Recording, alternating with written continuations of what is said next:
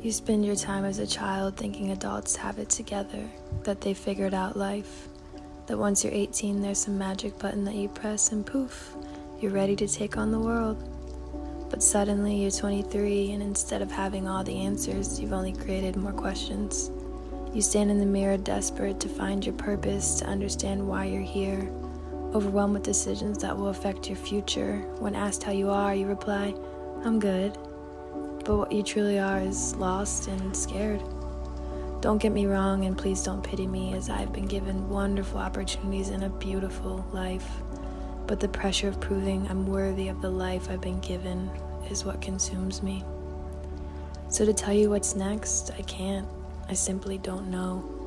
However, I can tell you I will continue to grow. I will continue to fall in love with who I am. I will continue to challenge myself, and I will continue to search for my passion and my purpose. So here's to 23.